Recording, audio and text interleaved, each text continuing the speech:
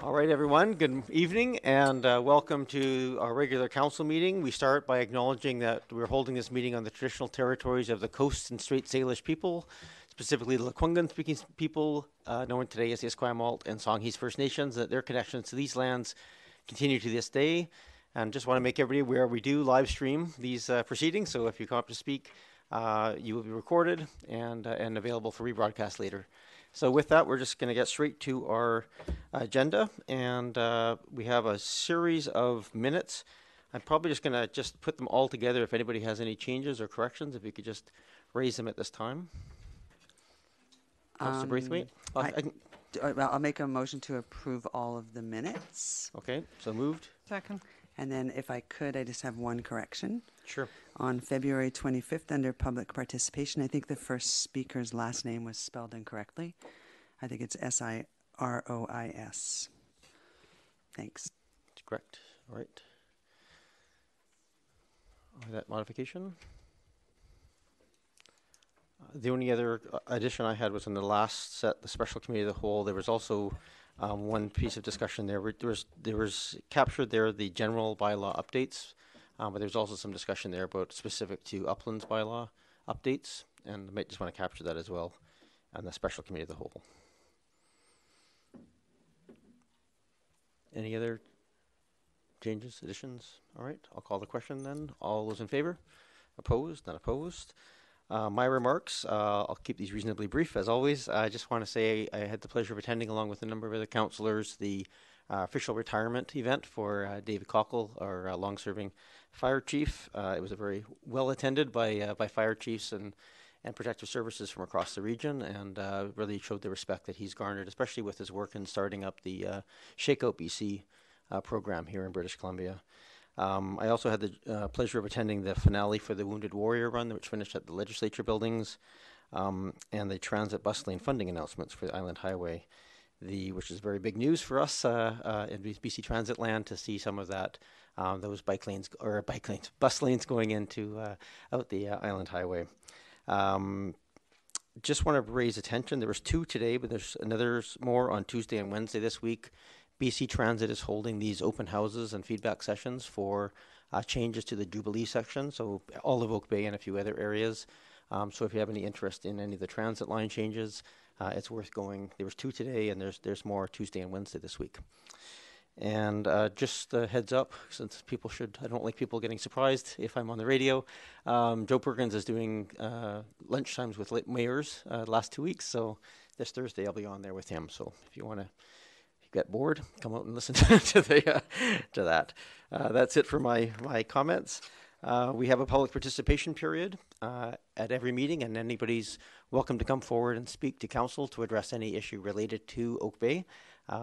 Your procedures bylaws allows for a total of 20 minutes and up to 3 minutes per speaker. So you're welcome to come forward and speak. And I see we have lights. So I knew this was coming, but I didn't realize it had come. This is an official timing system here. So I'm going to guess, pardon my voice, the green light is 2 minutes. When it goes to yellow, it's 1 minute or 30 seconds? Your worship, it's 30 seconds. 30 seconds. And then when it turns red, that's your time.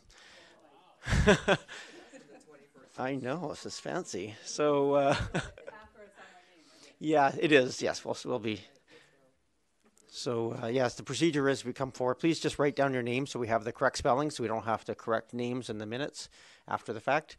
And just say your name and the municipality. There, it should work now. Okay. Welcome. Thank you. Thank you, Mayor and Council, for this opportunity to address you. My name is Lisa Johnson, and my husband and I have been Oak Bay residents for more than 24 years and have been fortunate enough to raise our family here. I'm going to read what I have to say to be sure I don't miss any key points and to stick to my time limit, which is rapidly ticking away.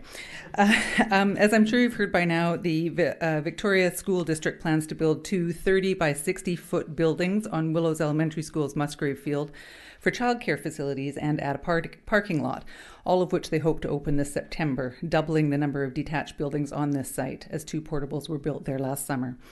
I want to be very clear that more childcare spaces are definitely needed in the Oak Bay area. However, as the saying goes, it's all about location, location, location. And Willow School's Musgrave Field is the wrong location for these new buildings, and here's why. These new buildings would leave less than half of Musgrave Field for students in community sports, essentially destroying the field and permanently removing green space from Oak Bay. Willows is the largest elementary school in the district and is bursting at the seams, meaning, among other things, students just get one gym class a week. Outdoor space, therefore, plays an important part in their active day. Traffic. The traffic around Willows is dangerous and chaotic during drop-off and pick-up times. Adding on-site childcare would escalate this terrible situation. Oak Bay Police and Fire have been concerned about this situation for some time. It's a big safety issue. A key issue to point out is that the childcare spaces that the school district wants to build at Willow School cannot be reserved for Oak Bay parents. This is what school district facilities employees said at a January 24th meeting at the school, and it has since been confirmed. Where the municipality comes in, of course, is that Musgrave Field lands are owned by the municipality of Oak Bay. This means that building permits must be approved and variances granted. Now, we don't want to risk losing these childcare spaces, and we don't have to, because there are really good alternative locations that are still really convenient for parents of Oak Bay. Number one is the former Uplands Elementary School on Henderson, now used by international students who do not use the very large surrounding fields. This location is also a bonus because parking already exists. We would like Oak Bay to encourage the school district to consider this site. Second alternative location is Richmond Elementary School. There is a chance this school may reopen, but there is an unused area in the backside of the school that would work very well for childcare spaces. I'll end by asking you if we really want to add traffic to an already congested area or destroy community green space by allowing the creation of what will essentially look like a trailer park at a neighborhood school. I don't think we as a community want this, and I hope you as a council agree. Thank you for your time. Thank you, Ms. Johnson. 20 seconds left. I know. Oh, it tells you how much time is even better. Thank you. Thank you. Modern technology is fantastic stuff.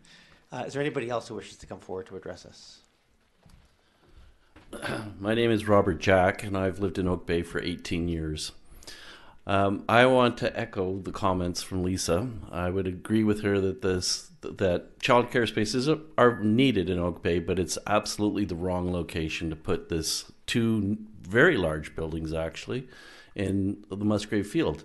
In fact, it's not just the buildings, but it's a fenced-in play area that has to be devoted to the preschool, so will be out of use for anybody in the community. And as far as I'm aware, this Musgrave Field is community property and should be used by the community. It's not exclusive to the school board. So I think it's a real, I live right by the field. I see the kids playing in the field all the time. I see, in fact, the kids play on the Musgrave Field more than they play on the Cadbro Bay Field because it was a nice, beautiful field, $50,000 invested into it by the PAC to level the field, make it a great playing field, irrigated, everything. And we're just destroying that field and destroying that property and green space that really should be used by the community and not just fenced off exclusively for the use of a preschool. And the safety issue is really big. The traffic there is very congested. I drive by it frequently in the morning and in the afternoon, and there is a lot of traffic, and there's a lot of kids walking along the sidewalks there, and cars are pulling in and out, and there's no point in increasing that when you have available spaces like Uplands and Richmond with ample parking. And actually, while I think of it, Willow School has over 60 staff, I think just about 60 or a little bit more, and they have 27 parking spaces. So the parking is inadequate. In fact, this is going to cause more congestion and more problems with street parking. And I would suggest that the residents there must be will be, if they're currently annoyed, they'll be very annoyed by the time this project is finished. So, yeah, I would say that this is just, once again, preschool spaces, child minding spaces are fine, but not at this location. All right, thank you. Thank you. I saw you glancing down at the green light, and you're right. You don't have to go right to the very end. You don't have to use up all the time. Gives more time for other people to speak. Is there anybody else who wishes to come forward and address council? I know this is largely a school district issue that they're taking the feedback on the pieces. I don't know if staff have any updates at this point to bring forward. Mr. Jones, if you don't have to. I mean, at the end of the day, it's really the school district's process, but I'll let Ms. Adams, welcome. Thank you. My name is Barbara Adams, and I live at 230 King George Terrace. And I'm at present Arts Laureate of Oak Bay. And I just wanted to clear up a couple of misconceptions that have been floating around. I really appreciate the input that's coming from the community. I think it's great. But I just want to clear up a couple of issues. First of all, so we put together a fact sheet that answers some questions. How did the CLOR project come about? In September 2017, an Oak Bay resident contacted the then Mayor Nils Jensen with the idea of donating a sculpture to Oak Bay that would bring a smile to the lips of passers-by and enrich the community. The Mayor was intrigued, and he asked myself and the PAAC to look at the feasibility of such a project. Is the CLOR part of the annual Arts Alive sculpture program? No, it is not. And the Arts Alive sculpture program was designed for public engagement and participation, is sponsored by local businesses, and has been endorsed by council. CLOR is an unrelated sculpture donation for community consideration. How is the site chosen? The donor, inspired by international sculptures such as Copenhagen's Little Mermaid, thought the single rock in the bay between Haynes Park and the marina would be appropriate for the sculpture. Has the site been approved? No. However, on June 11th, 2018, Council of the time passed a resolution endorsing the idea of placing a sculpture on a rock in the bay. An application for a license to occupy the rock has been submitted to the provincial government, Department of Lands, Forests, Natural Resources, etc. Our MLA Andrew Weaver and MP Murray Rankin have shown support for this application. The license to occupy is pending. The final decision on siting will rest with the council.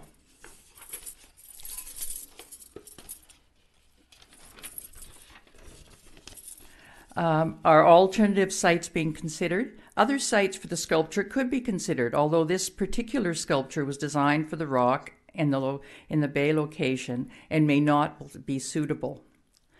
How was the sculpture Octavina chosen?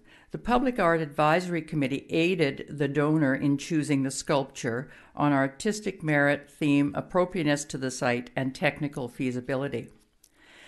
The committee used a call and jurying process used by other municipalities in choosing art.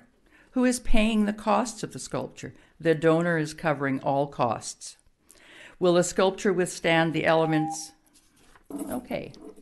Thank you for listening. Obviously, it's way too long. Thank you, Ms. Adams. I was curious what would happen when I got to red, so now I know an evil beep comes forth. Is there anybody else who wishes to come forward to address council at this time? Anybody else? Okay. I will then go back to Mr. Jones. You thought you had something to add to the conversation on the school land? Your Worship, just in respect to the possibility of having portables at Willows, staff have been in contact with representatives of the school district, and we've been advised that there will be more information posted on the school district website as to how they intend to proceed with this process. So that's people should pay attention to the school district website. Okay, thank you.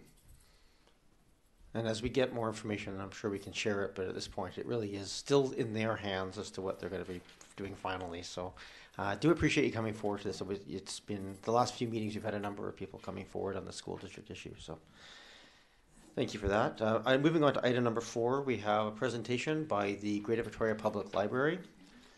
And please come forward. Just you don't get the timer. Do I get 3 minutes? No, you get you're allowed to speak longer if you wish. No, And the I process won't here is speak that long. you have a presentation to make, and then we'll take questions from council. And if you would, Ms. McGorry, if you don't mind introducing who you have with you as well at the same time. Yes, yeah, I certainly will. Thank you very much. So good evening, Mayor Murdoch, council members and staff. Thank you for inviting us to present our 2019 final budget. My name is Deborah Bagori, and I am chair of the Greater Victoria Public Library Board and a citizen representative for the City of Victoria. With me to present today is our CEO, Maureen Sawa, and our Director of Finance and Facilities, Paul McKinnon. I'd also like to recognize Councillor Andrew Appleton, who is your council representative on the Greater Victoria Public Library Board. And of course, I have to recognize you, Your Worship, Mayor Kevin Murdoch, who serves so ably not only as a Oak Bay councillor member, but also as vice chair and then chair of the library board. So thank you. The commitment of our board councillor representatives to represent their constituents across the GVPL's 10 member municipalities is significant. And as a citizen representative, I certainly am impressed by them and grateful for their insights and perspectives. Now more than ever, public libraries are essential partners in building smart, sustainable, and successful communities. Through the power of partnerships, the Greater Victoria Public Library is a place where doors and minds are always open. You've received our final budget package. The library staff and the board have worked hard to develop a budget for 2019 that is realistic and resourceful. So on behalf of the board and the staff and the community that we all serve, I would like to express my thanks to your council for your continued support for the role that public libraries play in building strong and vibrant communities.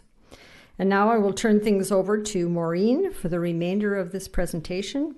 And Maureen, Paul, and I look forward to responding to any questions you may have. Thank you. Thank you, Ms. Bagori. Welcome, Ms. Sawa. Thank you very much. It's a great pleasure to be back again. As our board chair has pointed out, we are part of a 12-branch system now. As you know, the Greater Victoria Public Library system is a shared service model funded by all 10 municipalities. This enables the library to provide all of our member municipalities with a standard of service serving 327,000 plus residents that would not be possible for any one single municipality to offer individually. So we truly are, an example of the whole being greater than the sum of its parts. So just kind of a reminder of the location of our branches. As you can see from our latest statistics, and I just did something stupid. Okay. Can I? Sorry. This was supposed to go so smoothly. Okay, I will just talk about our latest statistics. GVPL's usage numbers are impressive. Our total circulation in 2018, both physical and digital, was nearly 6 million items. We are definitely a community that loves to read and to learn. The contribution that public libraries make to local communities such as Oak Bay is truly significant. Just wanted to share with you some highlights of our 2018 business plan. We continued to rank as one of the highest per capita circulating library systems in the country.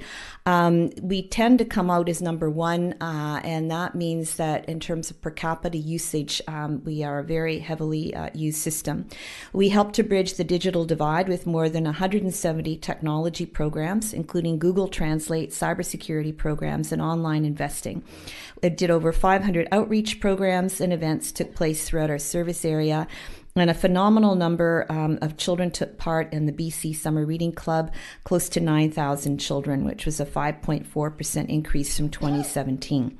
And of course, we opened our new branch in James Bay in Victoria. We received the results of an important third-party research that was conducted in 2018. Adult residents in our service area were asked to share their perceptions of the Greater Victoria Public Library. And as you can see from some of the highlights that I've got up on the screen, there is an overwhelming support for the mandate and the role that the library plays in Greater Victoria. The library truly provides a good return on investment for local taxpayers. And now I'd like to quickly share with you highlights of our 4 library strategic priorities for our strategic plan and some impacts in terms of Oak Bay. First of all, creating great library spaces to meet unique user needs. We have an art wall featuring the work of local artists at the Oak Bay branch, and you may know we've recently improved our service area so that we have a new integrated service desk that provides one-stop service at the Oak Bay branch. The impact of the library, though, goes well beyond the bricks and the mortars to reach people where they are in person and online. We even take stories outside with inspiring initiatives such as family story walks, which is what that picture is, showing you where children enjoy stories in the great outdoors. The Oak Bay branch is one of the busiest branches in the system, from well-used spaces to in-demand public computers. It enjoys the third highest circulation rate of physical materials in the Greater Victoria Public Library system, and the second highest number of in-person visits were recorded in 2018. The branch is well equipped to provide opportunities for the community to come in and build skills from emergency preparedness and teen Toastmasters to preschool STEAM discovery labs and one-on-one sessions that help bridge the digital divide. We inspire discovery through programs, collections, and services that enhance literacy and lifelong learning. From the 4,418 children and parents at our family and baby story times to providing a window on world events throughout our collection, the Oak Bay branch offered something for everyone in 2018. In addition to the various programs, children keep coming back to explore the collection and services we provide all year long. 1,338 children participated in the British Columbia Summer Reading Club at Oak Bay, 42.2% of whom completed the 7 weeks of daily reading. This is the highest registration and completion rate in the entire system, and that really says something. Those of you who have ever enjoyed the reading club with children or grandchildren know it's always very exciting to start that program, but to finish it, that takes real commitment. And you have a committed group of children in Oak Bay. We engage passionate library members, funders, and partners, expanding the library's reach and impact through collaborative programming. Our new Culture Pass partnership with Victoria Butterfly Gardens, as shown above, further supports lifelong learning in Oak Bay. We work with so many of your local schools, from Willows Elementary, Margaret Jenkins Elementary, the list goes on, and a number of successful community events, such as pop-up libraries, including libraries at the Night Market, the Oak Bay Tea Party, Halloween on the Avenue, and many, many more. We're very proud of the level of engagement in Oak Bay. We couldn't resist the next picture. I'm sorry, we just had to when we talk about leadership. So leadership is something that the library really believes in. This was a picture from our introduction of our strategic plan, but we are recognized as a system leader across Canada, and we've been invited to present on everything from community-inspired library service to our innovative new librarian development program.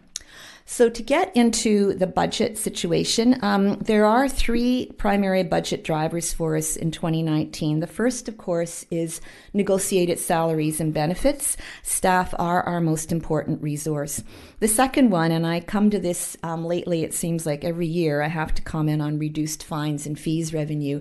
As we like to think, and we do, provide excellent customer service. So you get excellent reminders that your materials are due, which means people do return their materials on time. Hence, we don't collect as many fines. The other thing that's happening more and more is the proliferation of usage of our e-resources. And again, the beauty of using digital resources is you don't have to return them because they self-return. And I sometimes refer to that as, in the middle of reading the book, it just kind of disappears. Again, no overdue fee on that. So we are looking at our fines and fees.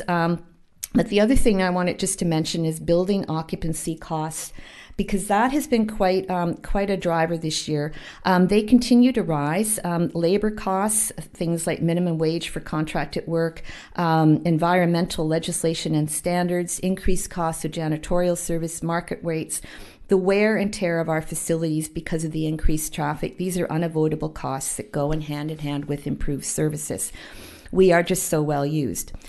However, we do have some budget savers thanks to the innovation of our staff. I think you're all familiar with the concept of floating collections.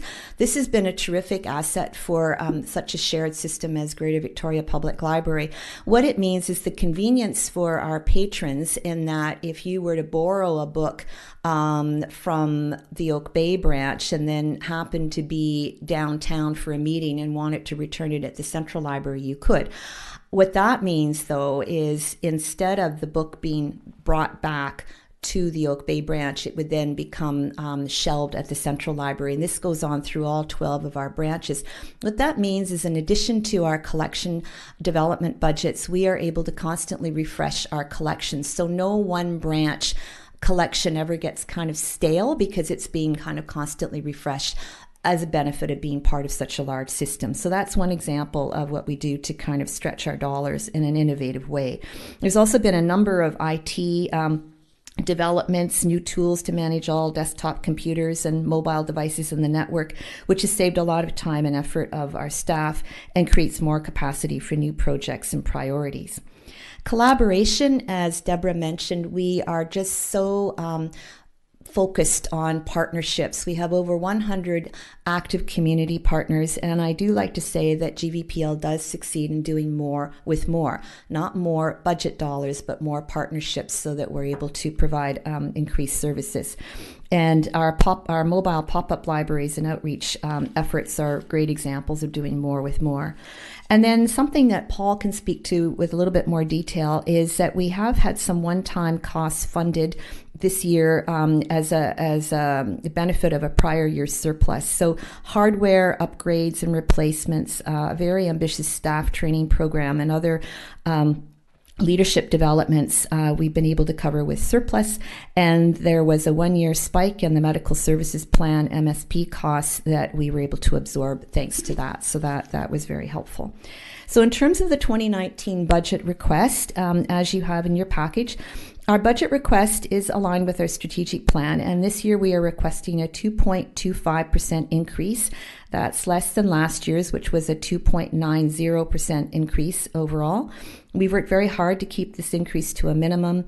The budget does support equitable access to services and programs, and it is essentially a status quo budget. So what that means for Oak Bay this year is 2019 contribution taking into, based on converted assessment values and population, including rental adjustments, is $1,188,789. This is a 1.50% increase over last year, so less than the overall system increase, and that turns into a cost per capita increase of 96 cents. So, we do want it just to mention our priorities for 2019. As you can see up in the screen, we are looking at relocating the Esquimalt branch as part of their Village Town project. That won't actually happen until next year, but we will be working on it this year. We will be developing a new strategic plan.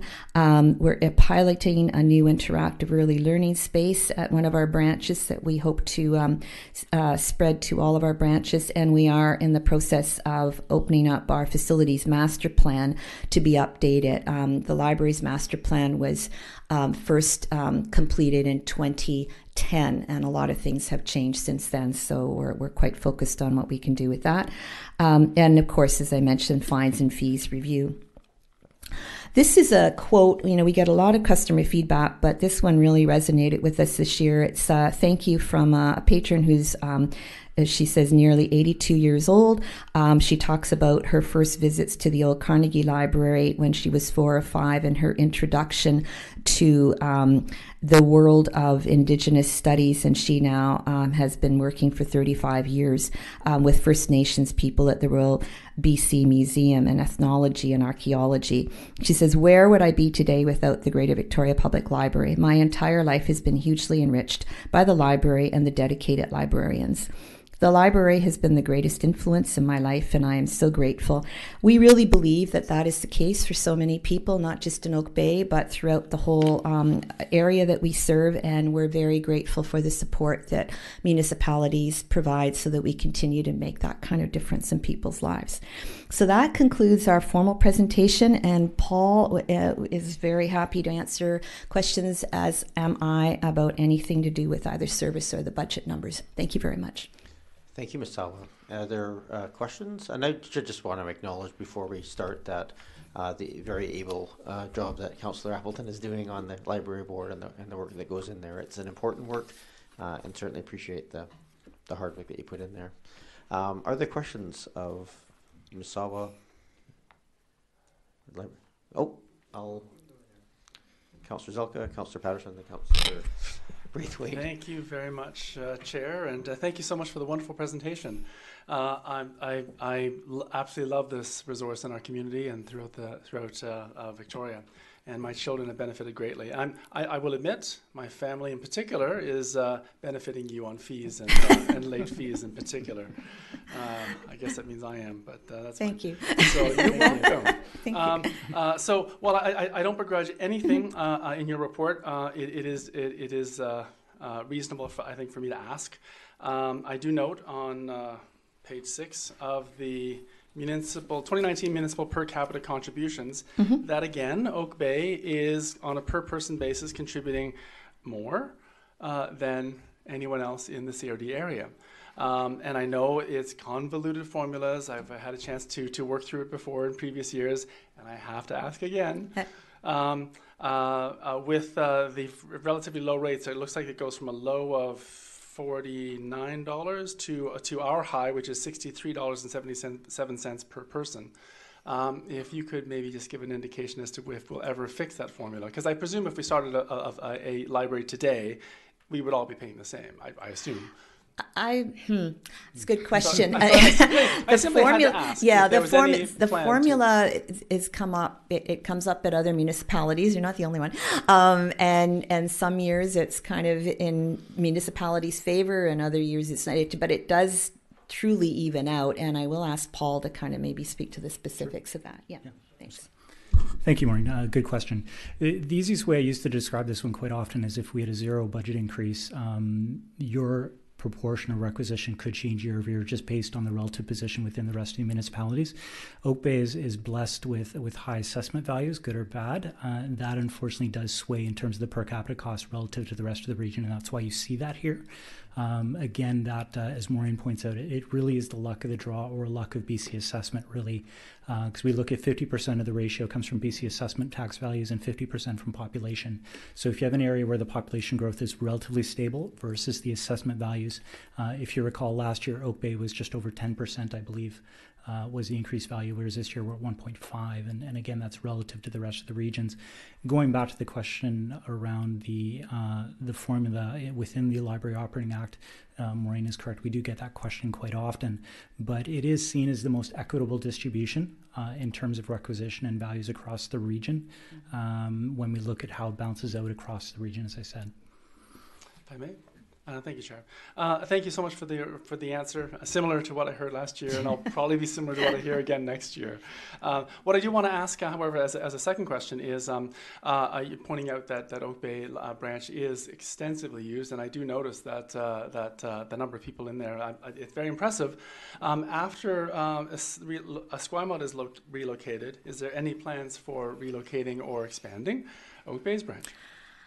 Well, that's really a question for council. We would love it. We would absolutely love it. There is a need. Absolutely, there is a need, and it is extremely heavily used. And there are lots of ideas that we have on how we could improve it. But it is something that I think you'll council in terms of all your other priorities. That's really where it lies. Because I would love it.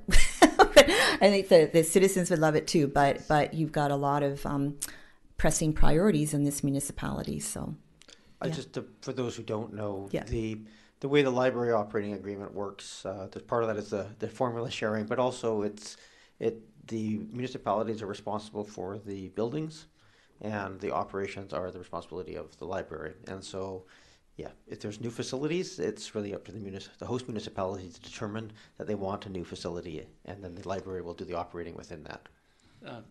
If I may finish. So thank you very much for clarifying that, both of you. And sounds like with our asset management work going forward, we may want to consider that. So thank you. I appreciate it. Thank you. Councillor Patterson? Yes, thank you, Mayor, and thank you very much for the presentation.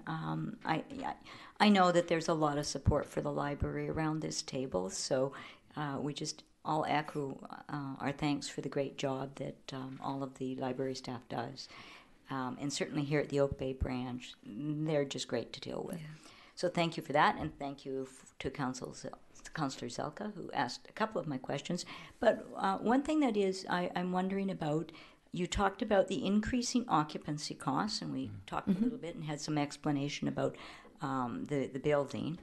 But if you could just maybe touch on the occupancy needs and the implementation of technology into the world of libraries. Is the use of technology shrinking in any way the occupancy you require, or is it increasing? I would say it's increasing. That's our experience right across the system. It's people are more and more needing, a third space to go to, and we find that one of our number one pieces of feedback that we're getting is, could there be more space, like more diversity of space? People need quiet spaces, they want engagement spaces, they want study spaces for children. There's so much need, and with the technology as it is, it's actually creating more traffic in our branches, particularly with the challenges of new formats and the changes in terms of accessing things like government information. That really requires some support that staff can provide. So yeah, I'd say we're more used than ever because of that. Thank you. Thank you. Councillor Braithwaite?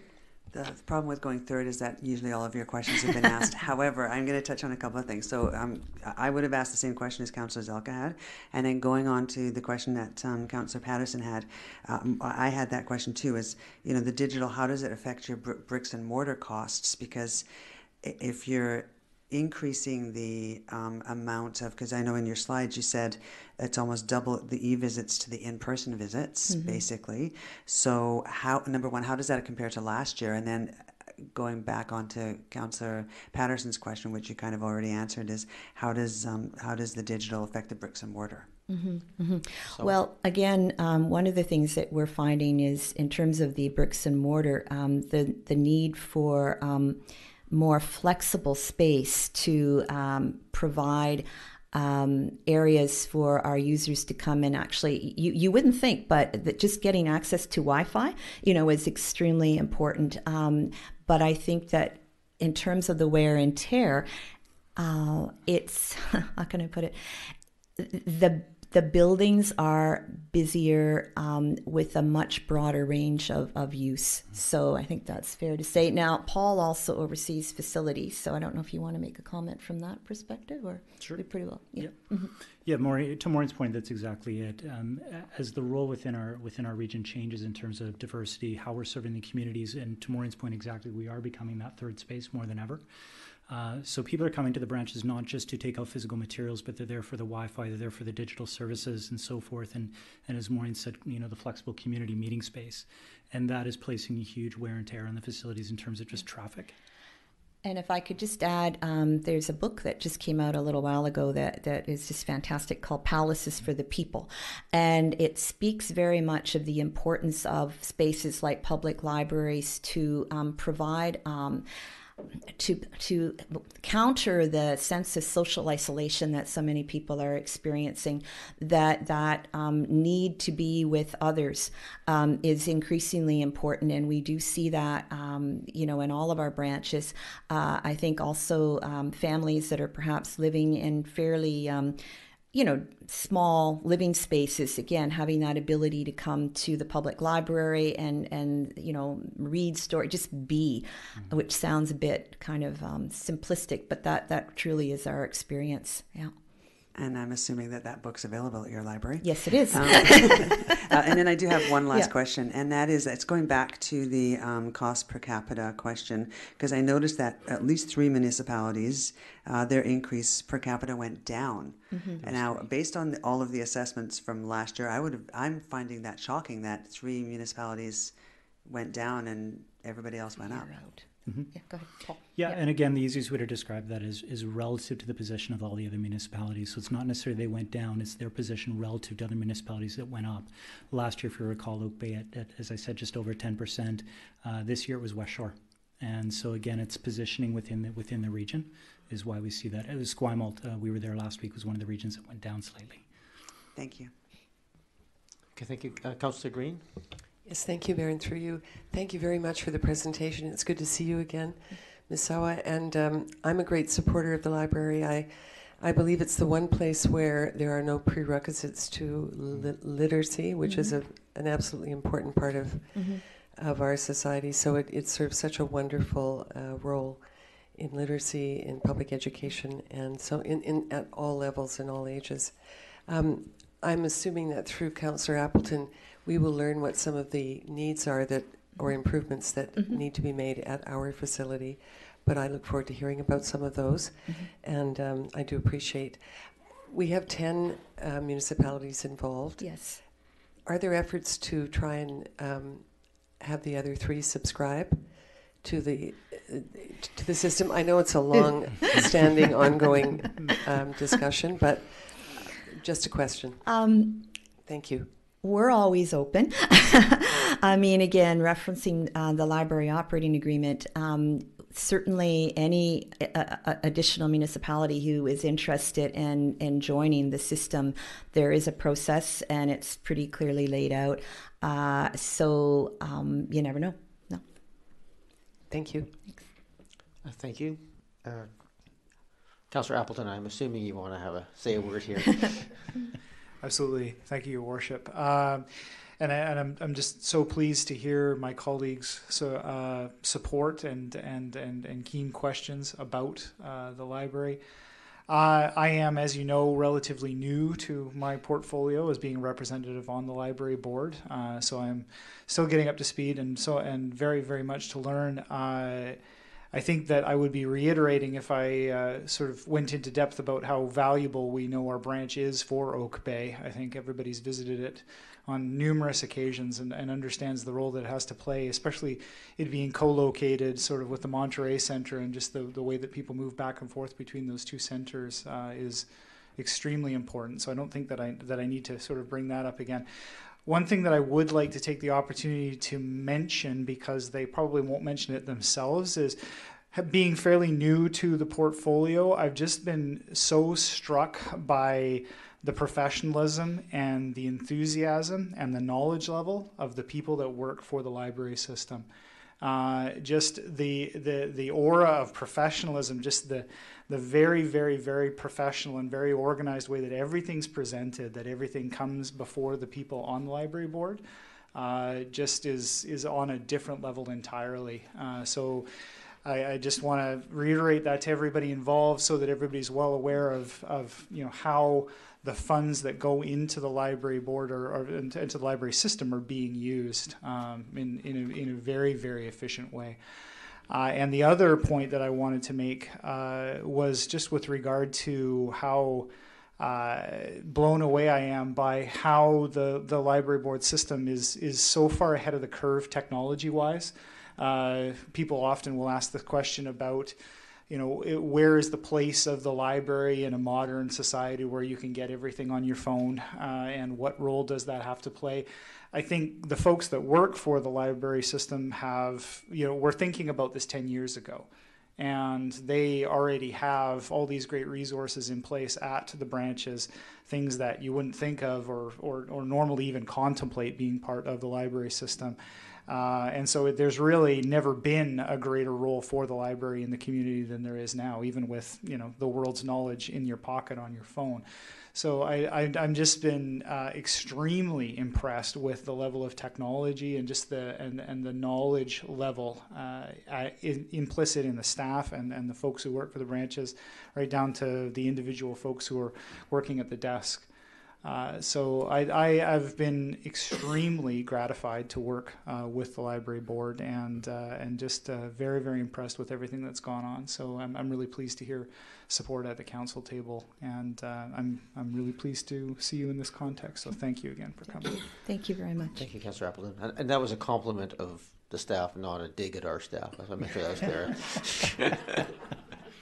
I was thinking maybe one of the things you could do is do the cost per capita per visit, because that would drop Oakbay's cost significantly in that presentation. Yeah. Councillor Appleton, would you like to make a motion? I will move approval of the budget. Second. Moved and seconded. Is there any other discussion? Seeing none, I'll call the question. All those in favor? Opposed? Unopposed? There you go. Well, thank you very, very much, and we really appreciate your comments and your feedback, and it's been great to see you, so thank you. Nice to see you too. And I also would just like to express our appreciation as we are trying to move our budget process earlier in the year. Yeah. The fact that you were able to do your budget so early and have it ready is very, very appreciated, because it'll help us as time goes on to do our budgeting in an earlier time frame as well. Yeah. So thank you for that. Well, we're glad that that worked, because it was a bit of a hard year the first year we did it, but now it's just easy, right? Sure. Thank you very much. Thank you very much. Okay. Good night. Thank you. Good night. All right, on to item number 5, secondary suites infill housing options process. This is in response to a motion that I guess I made last thing, just asking for staff to have a look at just making sure that we were eyes wide open in terms of what we're doing with the secondary suites versus the housing needs versus the infill housing versus the multifamily housing kind of process. Thank you. So Mr. Anderson, I think it's appropriate for me to hand it over to you just to give an overview of your report. I think there were probably some questions for it, but we'll just let you do an overview first. Great. Thank you, Your Worship, members of council. As noted, the report before you was a request of council for staff to come forward and speak to the processes associated with our current secondary suite study and also the proposed infill housing options review. I also wanted to note that some discussion of the housing needs report initiative is also contained within that information report you have before you. I would like to outline maybe a little bit about what the secondary suites study is about. It's intended to review and prepare policy and regulatory framework to consider permitting secondary suites in single-family homes. So that's the purpose of that study, to review. It's a 4-phase study. It's currently completing the first phase, background research, and beginning preparations toward public engagement session and community survey in April. And subsequent phases would include development of policy options and a review of those, with the framework then being presented to a public and council session regarding the overall approach to looking at secondary suites in single-family homes. I'll also note that that's a study and the first part of what would basically be a 2-part process with respect to secondary suites. The second part would be actually looking at implementation programs for new suites and for an existing suite program in the community. So this is really part 1 of a secondary suites approach for the community. The report also speaks to the infill housing options process. This is intended to begin following the results of the proposed housing needs report. So in the housing needs report, we look at obviously our housing needs and gaps and identify housing types for the community to consider, and to consider those in the context of particularly our neighborhoods in Oak Bay. So as part of this report, staff have provided information on the 2 processes in particular, and their timing, What we've also looked at, I think in response a little bit to some of the discussion we had around our strategic initiatives, was to look at possibly revising the scheduling a little bit in terms of what we had proposed for the infill housing options review, the housing needs report, and how that ties in, if you will, with the current secondary suite study that's underway. So that you'll find an alternative scheduling that essentially on, I think it's the second page of the report, that speaks to bringing forward a little bit the housing needs report and the infill housing options review as part of trying to sort of line those up a little bit better as they go forward. I think it's important to note the secondary suites looks at suites in single family homes. The infill housing options would look at housing types and forms that would be in addition to single family suites or single family housing in neighborhoods. So it would be the range from duplexes to triplexes as noted in the initiative that we brought forward. So I think just to maybe clarify at the end is that the housing needs lead us into the suites implementation and the infill housing options review. That's basically how that sequence would play out from a staff perspective. So with that, Your Worship, I think we'd invite any comments, questions. Okay, thank you, Mr. Anderson. Are there, Councillor Ney? Yeah, thank you. Thanks to Mayor Murdoch for bringing the motion forward, because I found this report quite useful. Just a couple questions about the housing needs assessment, and so through you, Chair, to staff. In one of the footnotes on page 2, you speak to Bill 18 and how it is that the housing needs report you'd begin the process, but that you wouldn't complete it until the regulations for Bill 18 had been fully completed. So I guess maybe the question is, when are those regs going to be completed? Because it seems to have an implication for the completion of the housing needs. Mr. Anderson? Yeah, through Your Worship. The province, of course, passed the bill that provided for housing needs report, but then spoke to the introduction of regulations that would provide a more detailed outline on what the expectations were around the housing needs report, but also would provide for, our understanding is some funding opportunity or some grant opportunity from them. So I think we speak to, we can get moving on the housing needs option report, but we certainly would like to see those regs come into play. Our understanding is it's the spring, and I say May when I say spring because I think it's right in between spring and summer. So that's our expectation, is that we would see something from the province on regulations in that time frame. And I think that's the discussions we've had with staff at this point. Go ahead. So you can't do anything about when that comes out, but no. it is necessarily contingent on the commencement of the infill housing. Is that true, the completion of that needs assessment, as it looks like as you've set this up? Certainly the housing needs will identify with some real research and information our housing needs. So we'll have a better picture of, if you will, what's missing or what we should be considering in terms of that. So. Another question. Yeah, please, go ahead. Councillor Ney. Through you, Mayor. So the other question is, when you do the housing needs report, I'm just wondering, how do you assess the number of secondary suites and where they're located? How do you get that information? So the secondary suite study will be gathering that information for us. And so we'll be getting some information on what we have for existing suites, and that can feed into the housing needs report. Obviously, the housing needs will look at the continuum of housing as part of the research. Through you, Mayor. Sorry. So the question is, because they're not regulated now, how do we know that they exist? That was really my question. So, like, to do the needs assessment, one of the things you want to know to inform the strategy is how many we have and where they are. Is that important to the needs assessment, or or so that's not part of the needs. That's part of the It's- secondary suite. Yeah, the secondary strategy. suite study will identify that information related to secondary suites, and then the other housing forms and types that are considered as part of the needs report Right. would be gathering that information. And you are correct. We don't currently permit secondary suites, so we don't have official records of same, but we do have sources for us to determine what's out there in terms of existing suites.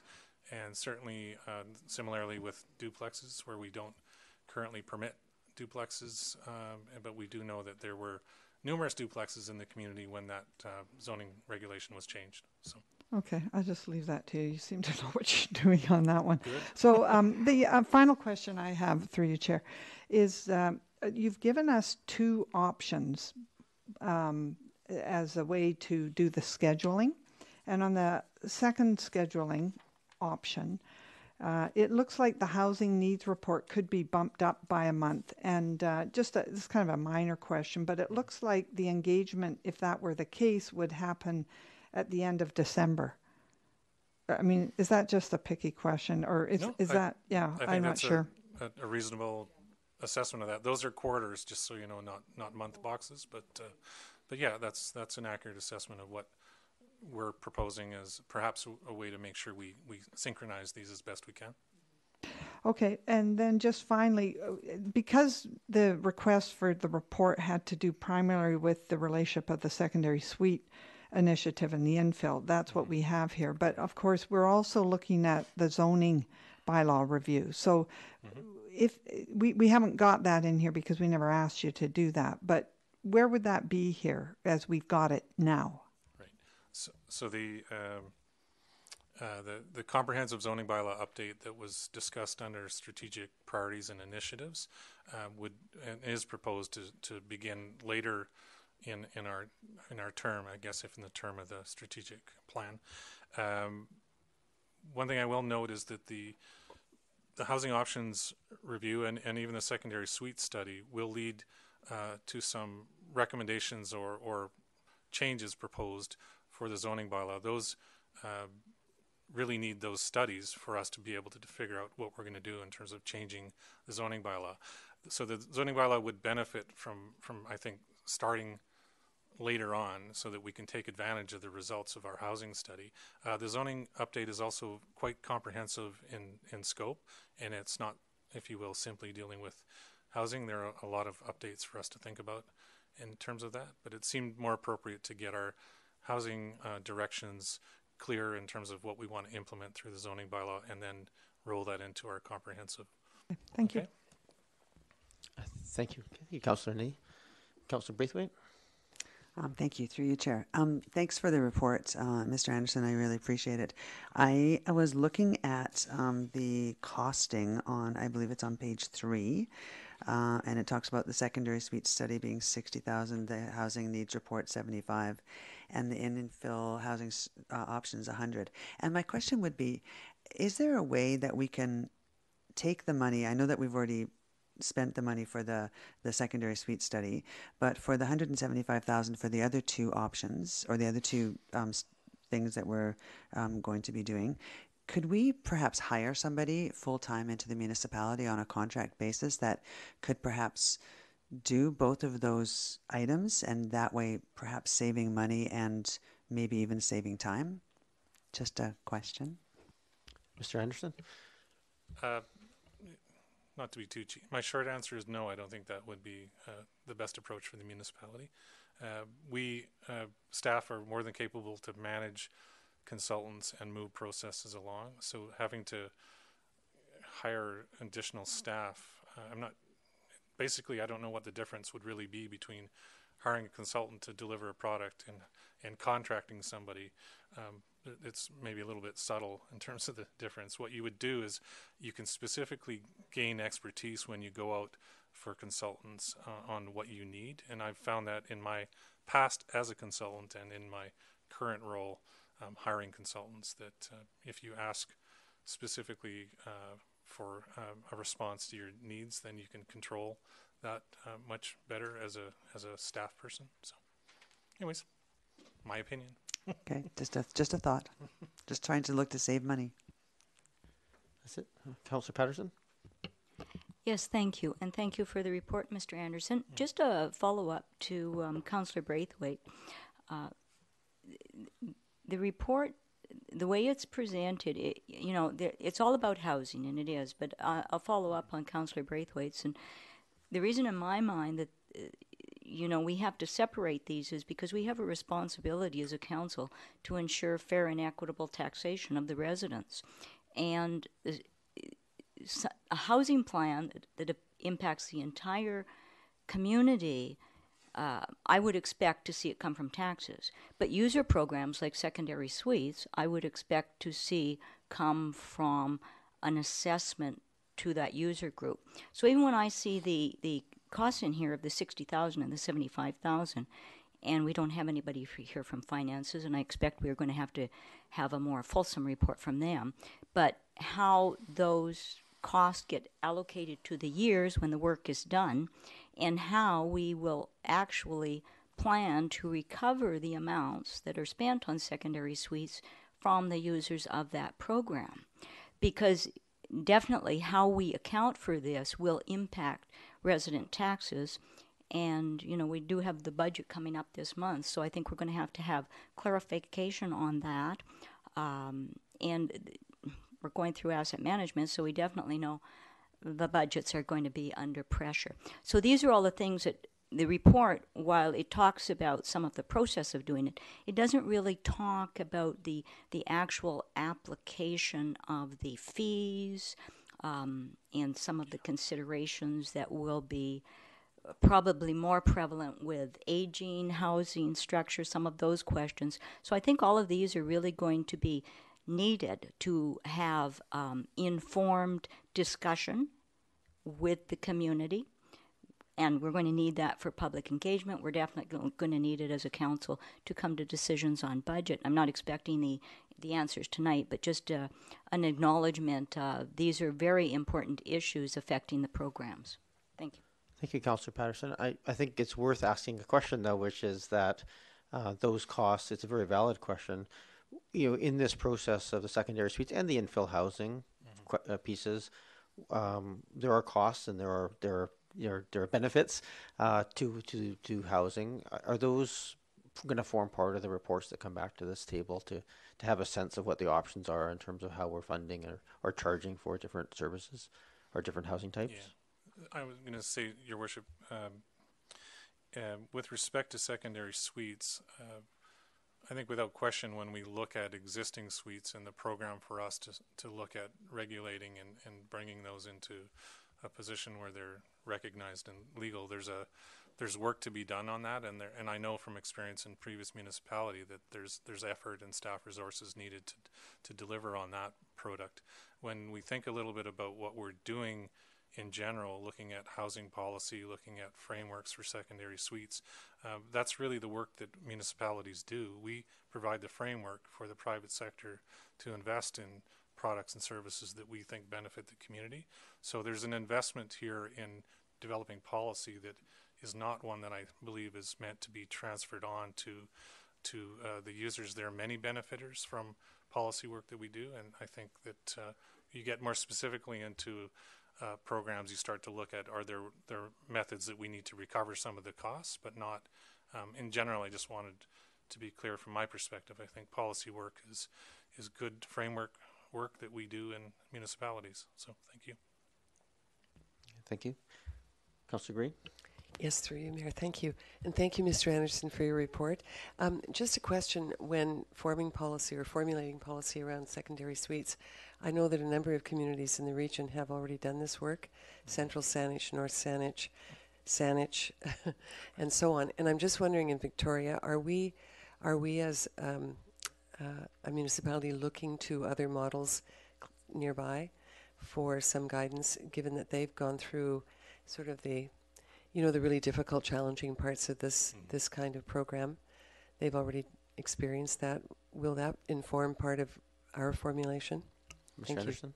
Yes, that's part of the work that we're doing now, and we would do as we develop the framework approach. So, yes. Thank you.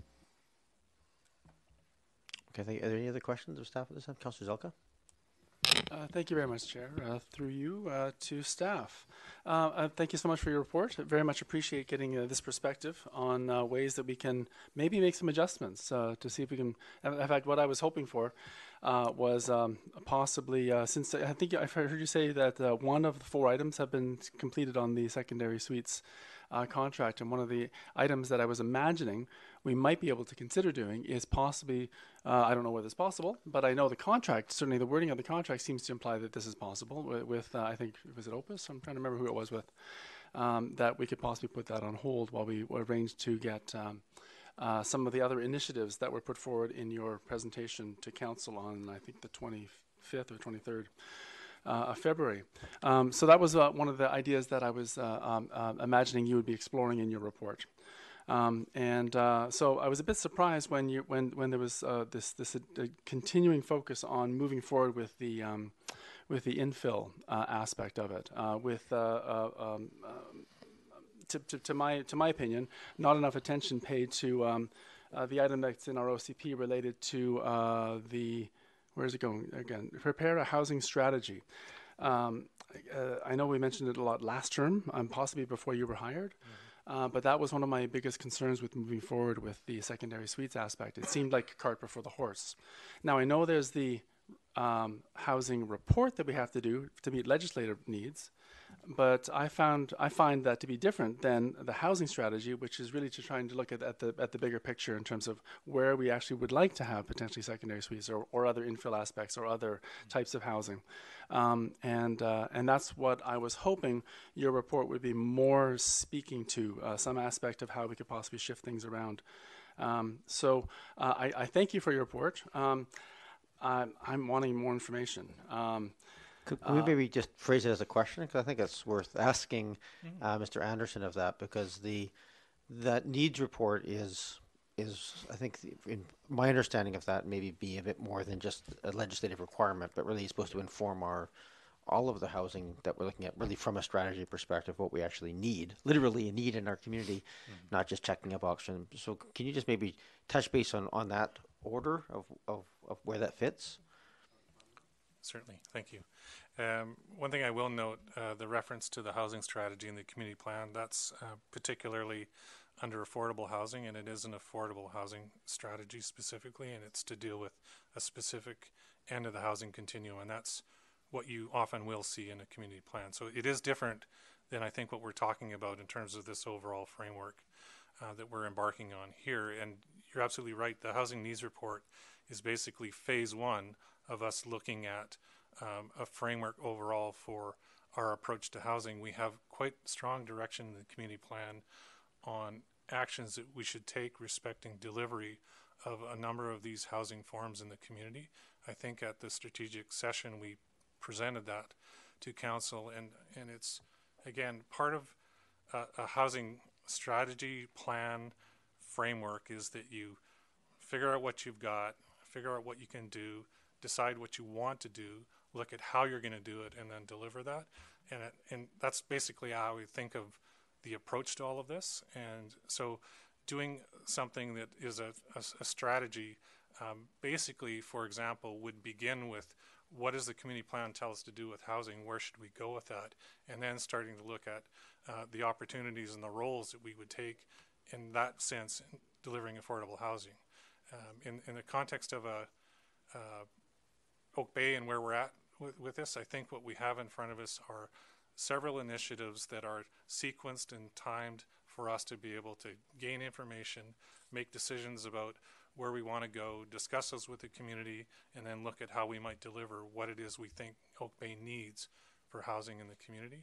And so, of course, I think I have it well set in my mind, but I'm clearly there's still some more discussion that we need to have about how this overall approach occurs for us over the next 3 or 4 years. So. If I may, Chair, thank you very much for helping to form the question. I much appreciate that. In terms of, obviously the OCP considered an aspect that was referred to as the housing strategy. I never really considered it as simply an affordable housing aspect. I would like to have a bigger picture. This obviously only provides a high-level overview. As we've seen, it's inadequate in many areas, and it really needs to be drilled down in certain areas. I think most people can agree that we'll never have a large amount of affordable housing in Oak Bay in general, just because of the market conditions. And as we hear from our assessment on the library board, $45 per person in Colwood and $62, if I remember get that correctly. Yeah, 60 something, so high 60s for Oak Bay, because of our assessed values that have gone so much higher since the library board was first struck across the CRD. With that reality in mind, that's why I never imagined that the housing strategy would be only restricted to just affordable housing. And I've always advocated for something that was a little more broad-based and willing to look at all of our housing options across the entire district in terms of where we may or may not want, for example, secondary suites. So I appreciate you basically saying that it sounded to me like you're saying that to come up with a piecemeal approach is not really a great aspect. You didn't exactly use those words, but that's what I sort of heard. Okay. I prefer having a wide plan and a really good idea as to where the public in general would feel comfortable with the various different housing types before we proceed upon one in particular one. And I know previous councils have voted, not unanimously, but majority, and this council has to support previous council's decisions until we change them.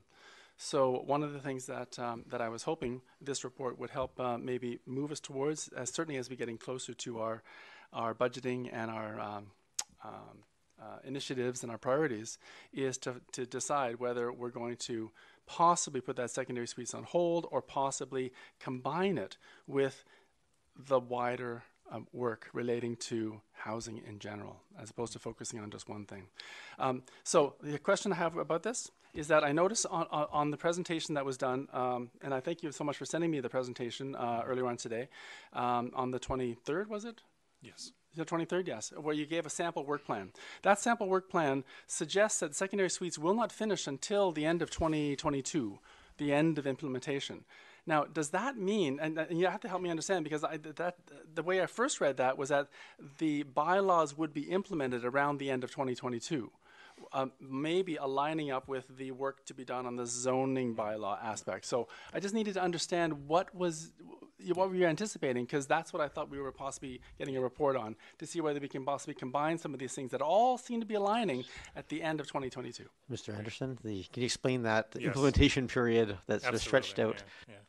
And we are building a framework for housing with these processes that we have before us. But the note on secondary suites, the study is expected to be completed this year.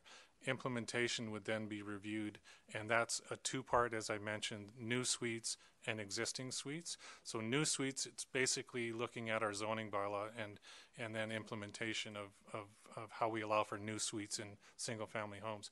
The existing suites is a much longer program in terms of how we go about identifying and then bringing existing suites into conformity with our bylaws and our building codes. So that's why that work plan goes on for quite a long ways.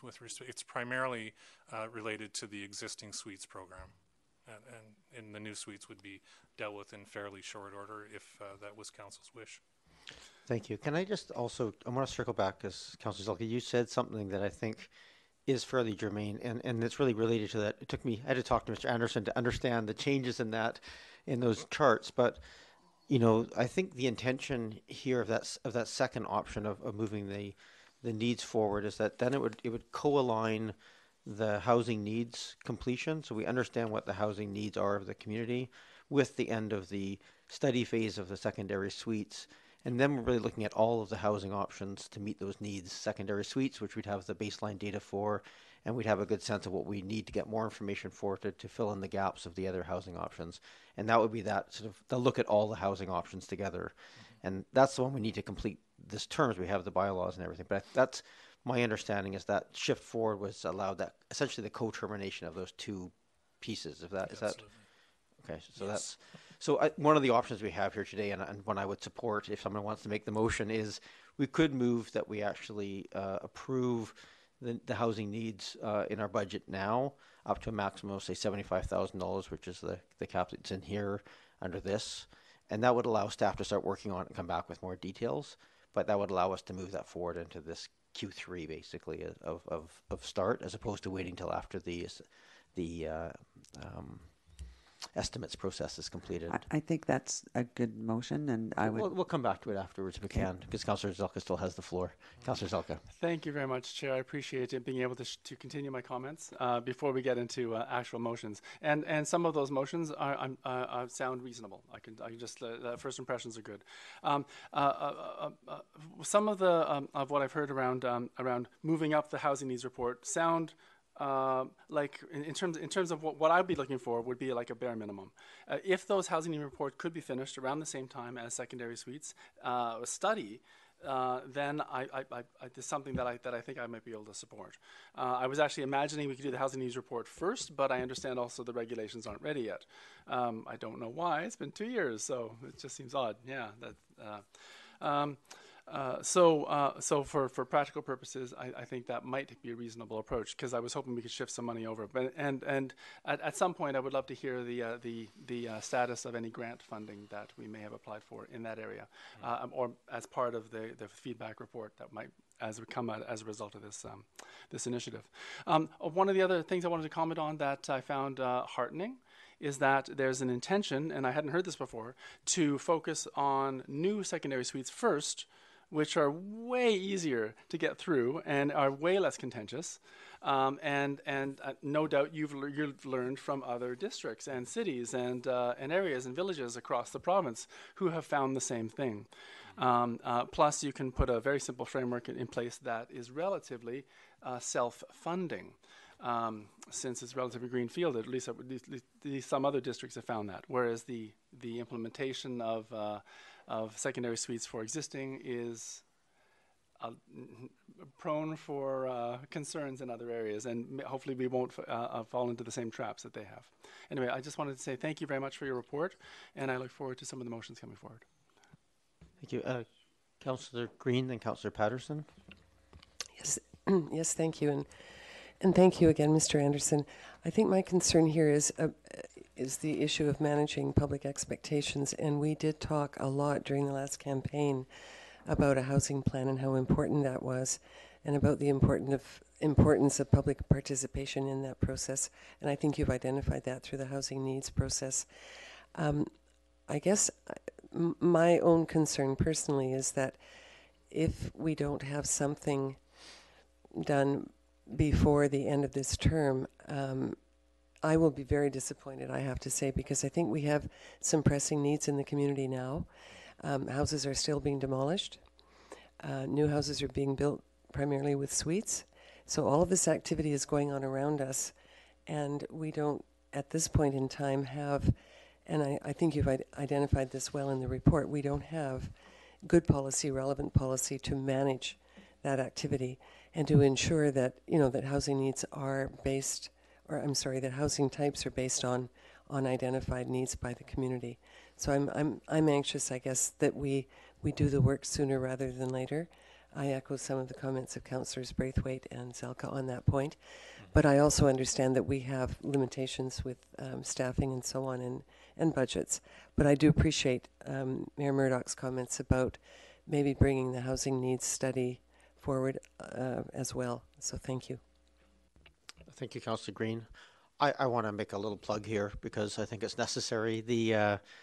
I think what we're trying to do as a council of taking where we are, which has been essentially static housing zoning for decades, and reinventing that and allowing for clear guidelines for suites and duplexes and triplexes and laneway houses and townhouses and all the other things that we may or may not in the end consider for the community to meet the needs of the community, I think is pretty laudable. And I think in the sort of the 3-year time frame that we're talking about is a pretty aggressive timeline for for us to get through. I know I've seen beads of sweat drip down Mr. Anderson's brow at times when this discussion. So I don't. It is urgent, but it's also I think we're trying to do this as a comprehensive approach so that it will have community buy-in, and that is going to take a bit of time to get there. And I think that our job is to oversee that and make sure it happens. But I don't want to feel like it's going to be a year. That's a long time. If I look at single local area plans in like the city of Victoria, they often take 7 or 8 years, and we're trying to do this all in a fairly short period of time. So I think we are being quite speedy within the realms of caution. Sorry, that was my rant for the moment. Councillor Patterson. Thank you, Mayor. From some of the remarks around the council table here, I am curious to learn what, if anything, we are doing with all of the construction we're doing, and certainly the planning department has been advising us of all of the activity that's taking place. So I'm wondering what we are doing currently, or have been doing, hopefully for a while, to capture information on changes that are taking place in the community now. We see new homes going up that quite obviously are being built out for accommodation on a lower level or upper level, whatever, but they are being built out with facilities that would provide for multiple occupancy in a building. So how are we capturing that data? Are we capturing the data? Will it feed into the plan? So just if we could have some information on that, it would be appreciated. Okay, thank you. I don't know if that's a question or just a comment. I think it's a reasonable comment. Mr. Anderson, do you have an answer? Or well, if I may, Your Worship, we certainly through our building permits have all of that information, all those records, and I think that's probably as much as I can say on that. But okay, thank you. Okay, there's a couple of. I mean, the primary motion here is just to receive the report, but if there's any ancillary motions, we might take those as well. Councillor Braithwaite. So I think that you were talking about a motion that perhaps would put $75,000 into the budget to start the housing needs reports sooner than what was yes. Why don't we do planned? this in Mr. Anderson?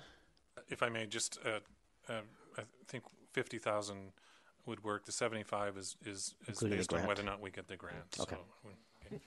Do I hear 25? Let's have a little auction here to get it 100%. So just for clarification, my understanding of talking with Ms. Hopkins earlier is that there's first of all, we need to receive the report, so that's one motion. A secondary motion, if we do want to move this forward, it just has to be a financial piece, because the staff can go ahead and do the work, but they can't do anything unless there's a financial approval. So it would essentially be just for council to give early approval to up to $50,000 to start the housing needs report, and that would authorize staff to start the process. So I'll move receipt of the report. Second. Moved and seconded. Any further discussion? Seeing none, all those in favor? Opposed? None opposed? And then I'll make a motion to put $50,000 into early approval to start the housing needs report. Second. Moved and seconded. Any other discussion? Just to ensure the clarification, through you, Chair, to staff. So what that would mean then with that motion is that we would be looking at the second scheduling option, not the first. Is that what we're doing on the report? That is correct. Okay, thank you. All right, Councillor Appleton. Just very quickly, and I apologize for being dense here, but I'm going to assume, I'm going to pose a question to staff through you, Your Worship, that I'm assuming that staff proposed the alternative scheduling with the idea that this was reasonable and doable with staff resources in the time frame allotted, that this wasn't otherwise being excessively taxing on staff time, that this was doable within their work plan. Mr. Anderson. With limited sweat on my brow, yes. Thank you. Good question. Yes, Councillor Patterson. Yes, thank you. Just as a follow-up to the motion, just for clarification, the 50,000 that's proposed to be directed to the housing needs report then, is the motion to take it to budgets as opposed to approve it now without the informed consent of the whole budget? So the motion is to approve it now, not to take it to estimates. And just for clarification of what that would look like, it shifts it earlier this year than it would be later, according to the work plan that we've talked about so far. It doesn't change the budget. The other option to that would for it not to be approved in this year's budget and then start in the 2020 budget. So I think the question would really be, if the comfort is that we're going to start it this year, then this doesn't have any impact. If the feeling is that we want to, that's just the shift. It's not a shift in or out of the budget. It's a shift if we feel comfortable with it in this session. Councillor Zelka. Thank you very much, Chair. I would be willing to support a 50K early approval for a housing needs report.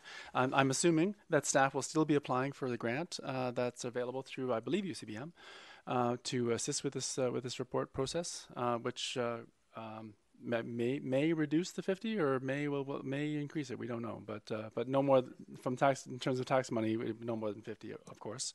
And it sounds like at the end of this year, when the secondary suites report completes approximately the same times as the housing needs reports, we'll have a chance in our next budgeting cycle, the next priority cycle, to review with more information available and basically take stock at that point. That is my understanding, Mr. Anderson. I'm going to look to you just to make sure that's a reasonable expectation. Yes, it is. So the last thing is with that assumption that we're not actually approving anything to go forward, but we will have a chance to revisit it at the end of the year with that information in mind. So we're not actually approving secondary suites. We're not approving anything in the housing needs report.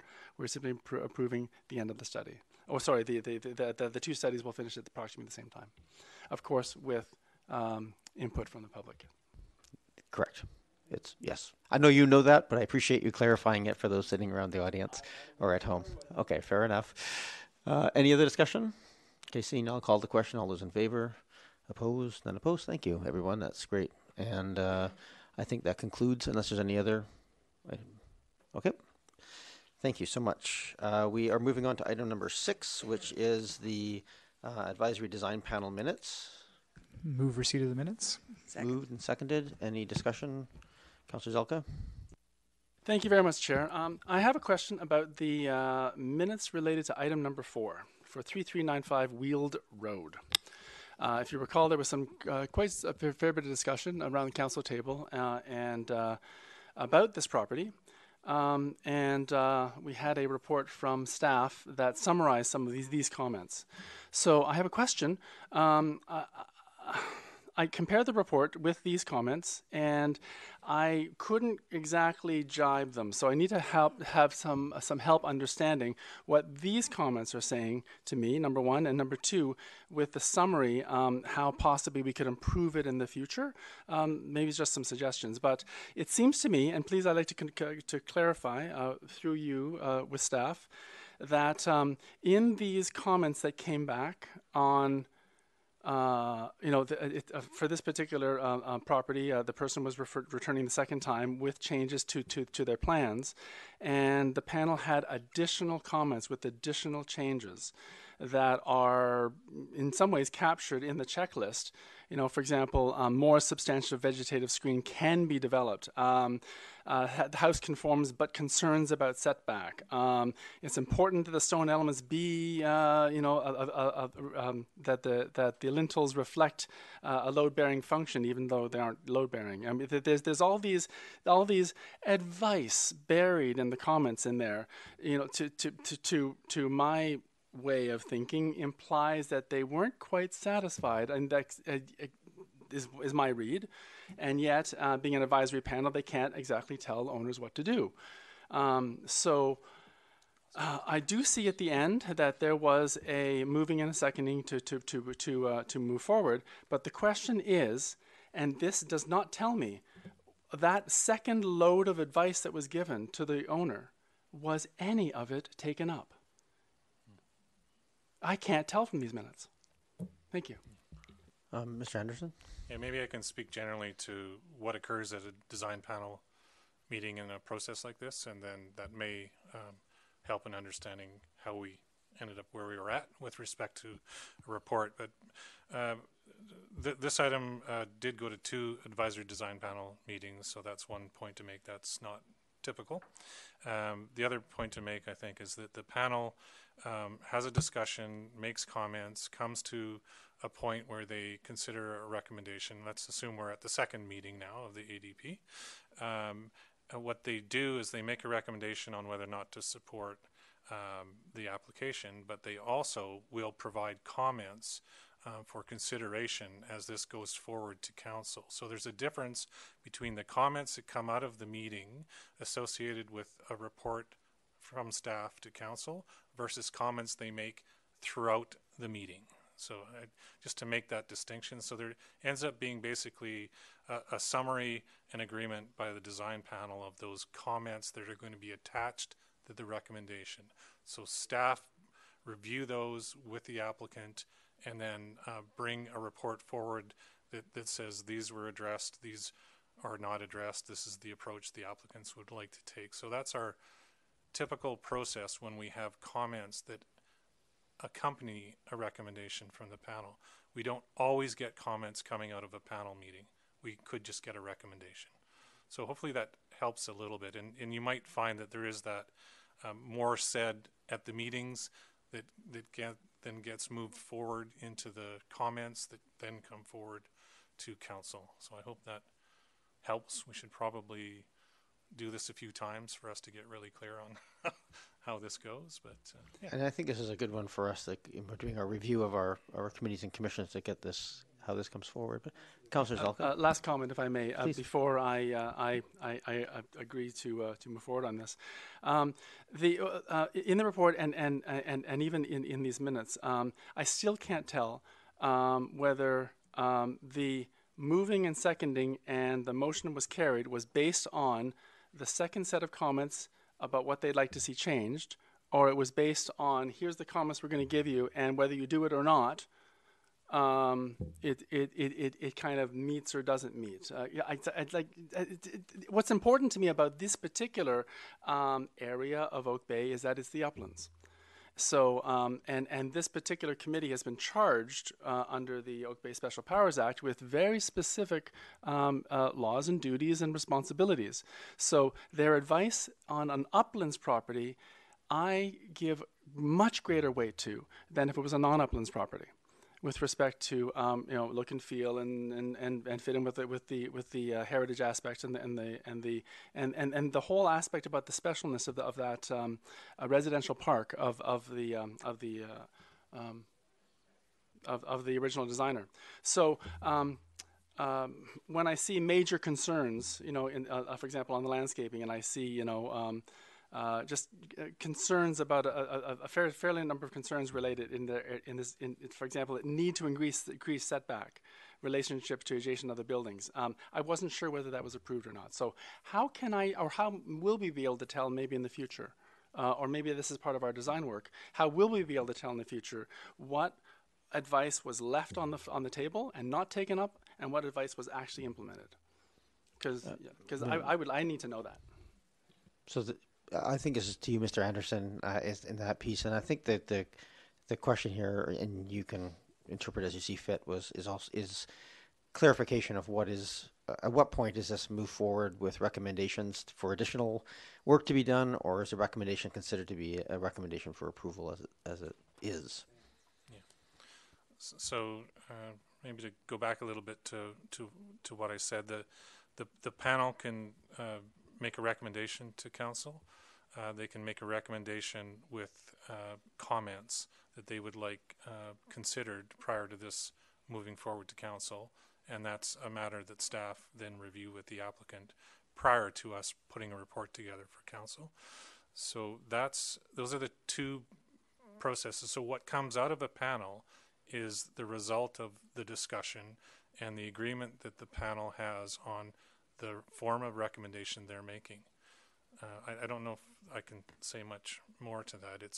There is a culmination of that discussion, and there's a recording of all the comments in the minutes. But when it comes down to the comments that are added to a recommendation, those are agreed upon by the panel when they finish their deliberations, and staff then take that forward. Hope that helps. Thanks. Councillor Patterson. Thank you, Mayor. And I think the question that Councillor Zelka raised was very good. And this is something that we can probably, when we're looking at the review of the committees and commissions, consider. But some municipalities, they have something like this checklist. But what it will also, there'll be another column on it that will identify commitments or changes that have been acted upon. And so therefore, when you read through the list, sometimes, the applicant isn't willing to change everything, but maybe they've gone 80 or 90% of the way there. And I think sometimes having that information guides the decision by councils or other bodies, because they can see how much movement has occurred and how much flexibility has been there to move an application forward. So I think that that's something perhaps we can consider when we're looking at the review of committees and commissions. Thanks, Councillor. If I may, Your Worship. Mr. Anderson? We do that. So you'll see that in the reports. I just wanted to clarify that because we do that. Okay, thank you. We have a motion to receive on the table. Any other discussion? All those in favor? Opposed? None opposed. Thank you very much. Next, Heritage Commission minutes. Move receipt. Second. Moved and seconded. Any discussion on the Heritage minutes? Seeing none, I'll call the question. All those in favor? Opposed? None opposed. Thank you. New business reports from other committees. So, any new business? This is any motions, notices of motions, things of that nature. Okay, report on the Capital Regional District. I did have the enjoyment, I guess, of going to the 911 opening of the new 911 building, which is a CRD built building, and very impressive. And again, attended by many people, including the province, who didn't fund it, but they were there anyway. And the governance and I was also. We've had one governance and finance committee meeting, which didn't have anything of significance at it. Mostly things sent back to staff for clarification and for changes. But there is a CRD meeting coming up on Wednesday, and I'll have an update on that meeting when I come back, the next council meeting. Other verbal reports? We'll just go around, if that's okay. Councillor Zelka? Thank you very much, Chair, and thank you for sending me as your stead, as the acting mayor this month, to the grand opening of the Chinese Community Services Center that I attended on March 9th. Instead of, unfortunately, instead of going to the to Chief Cockle's Beer Fest? No, excuse me, a retirement party. But the Chinese Community Services Center was absolutely excellent. And not only was the mayor of Victoria there, but also the Minister of Education, Rob Fleming, and the Victoria Chief of Police. We were feted with some wonderful food and a dragon dance, and of course the traditional fireworks and firecrackers. So they were very pleased that Oak Bay sent a representative because of our Oak Bay Chinese Cemetery and the trust that we hold on the behalf of the Benevolent Society there. Thank you. Councillor Patterson, anything? Nothing new to report. Okay, thank you. Councillor Ney? Yeah, so I'd just like to thank, Councillor Patterson and Mayor Murdoch for attending the Ideas Fest Solutions for Our Planet that we had up at University of Victoria, sponsored through the School of Public Administration at the Faculty of Human and Social Development. It was great to, it was a networking opportunity for community members with researchers working on climate change initiatives, and there were some good discussions, and I know, Mayor Murdoch, they sent you back some nice links that we're able to spread out about some of the works that they're doing that may be relevant for local government to use sort of carbon footprint reduction on housing development strategy. So thank you to both of you for coming out. It was good. People gave me feedback. It was nice to see local politicians. There were a number of community members and politicians from Saanich as well. So it was a good mingling. So thanks a lot. Thank you, Councillor, and thanks for the invitation. It was really good. There were some very, very interesting ideas of other jurisdictions and how they've been tackling some of the carbon footprint outside of our direct controls, but in some of the housing and other aspects. Councillor Green? Nothing really new other than to let everyone know that the Oak Bay Tourism Committee meeting that was scheduled for last week has been postponed to March the 21st. And the Greater Victoria Labour Relations Association meeting was cancelled this month and will reconvene in April. Councillor Braithwaite? I basically was going to say thank you to the Oak Bay Fire Department for hosting the fire chiefs, or the retired fire chiefs retirement, and how great it was to see the four, or the I guess there was four altogether chiefs or past chiefs at the event, and I took a picture, and it showed 117.5 years of service between the four of them, and I thought that was pretty awesome. But the rec fund or the recreation committee for the fire department put on a great event, so I think kudos to them for doing that. And then just a reminder to everyone that AVICC is coming up on April 11th, and I think everyone is going, are they? Oh, Councillor Patterson, you're not. Sad. We'll miss you. Can we still borrow your van? Absolutely. This is not the appropriate table to discuss that, yeah. Councillor Appleton. Thank you, Your Worship. A couple of items just over this past month. I did attend just at the end of last month the library board's monthly meeting, as well as the inaugural meeting of the library board's planning and policy committee, subcommittee of the board, which I'm serving on. And in response to Councillor Green's request for updates on information, I think we're sort of getting up and into the meat of things now with the new library board. So certainly we'll be reporting back on that. But will be there are some large things which are fresh in people's minds because they were just presented tonight. The facilities plan is a big thing, renewing sort of the strategic direction documents, and looking at there is a facilities plan underway, and looking at options for a new main branch is very much on people's minds. So that's really some of the big topics for the library board at this point.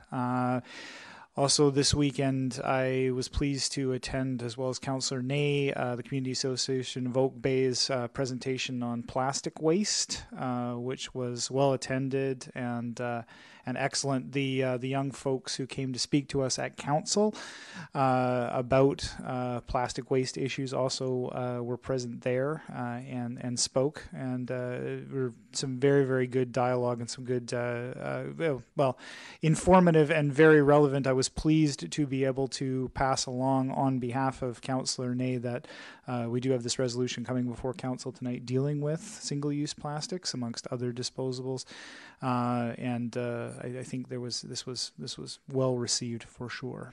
And then just finally yesterday, I was pleased to go on a bicycle ride in very nice weather with Her Excellency the Governor General downtown, who's promoting her GG Active. She has a program to encourage physical fitness and physical activity, so this was in aid of support of that, and also promoting the work of the Greater Victoria Bike to Work Society, who partners with Oak Bay, as you know, during Bike to Work Week every year. So I was pleased to go out and represent Oak Bay there and support the work of the Bike to Work Society, because they do yeoman's work getting people engaged in that project. So I had a brief chance to chat with Her Excellency, and she demonstrated skills in bicycle repair. Somebody's bike broke, and she actually was actively involved in repairing it out on the tram. So so it was it was a really great event in great weather, and it was a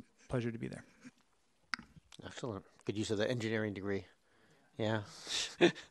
I actually, that reminded me, one of the comments was I also had the pleasure of attending the Victoria Destination Greater Victoria business plan review. So they released their business plan and summary of past year. And it's just nice to see A couple of things from Oak Bay's perspective. One was the engagement on things like the sports tourism and our piece there, but also directly Oak Bay Beach Hotel is now an ancillary member of that as well, and funds for regional. So there's a closer alliance on the conferences and other aspects of Oak Bay tourism with that, and they acknowledge the partnership of Oak Bay tourism as part of their business plan. So it was good to see that regional cooperation on that front as well. All right, that's verbal reports. Moving on to item number 9. Good timing there on their last piece, Councillor Appleton, on the resolution for single-use item reduction strategy. Councillor Nade, this is your resolution. I hand it over to you to make the motion, I guess, and then to motivate. Okay. So so the motion is that there is a number of whereases, but I'll just go straight to the motion that council refer to strategic priorities for council consideration, that staff be given direction to investigate and report back on regulatory and engagement options to address the distribution, use, and recycling of common disposed items designed for single use, including plastic shopping bags, coffee cups, expanded polystyrene fast food packaging, and provide potential options for exploring ideas to restrict or ban the use of these products. Second. Moved and seconded. Is there, do you want to just talk to it briefly? So first of all, thanks to staff for helping to pull the motion together. And the motion was essentially prompted by the presentation by the GNS students, we'll recall a number of weeks ago, who reminded us that the use of plastics is ubiquitous and that the plastics are harming the environment in some significant way. And they showed us, pictures and gave us statistics and done their research. And of course, in the community, as Councillor Appleton has brought to our attention, the Community Association, along with these students, have made a presentation to the public. And indeed, there is a receptivity to, not only receptivity, but sort of advocacy by the community for us to do something. So the idea here is, I like this notion of to shift from a take, make, waste model of plastics to what they typically are calling a circular economy for plastics, where we're really reducing, reusing, and recycling the plastics. So the motion as is presented is rather wide sweeping, but that was done quite deliberately, because the idea of bringing a larger lens to these issues seems to take into account that we're really working overall to a zero waste reduction. But I'm under no illusion that it's unlikely that we're going to embark on this larger strategy. We don't have either the resources, or probably we're not going to put the money to that. And further, for a smaller community like Oak Bay,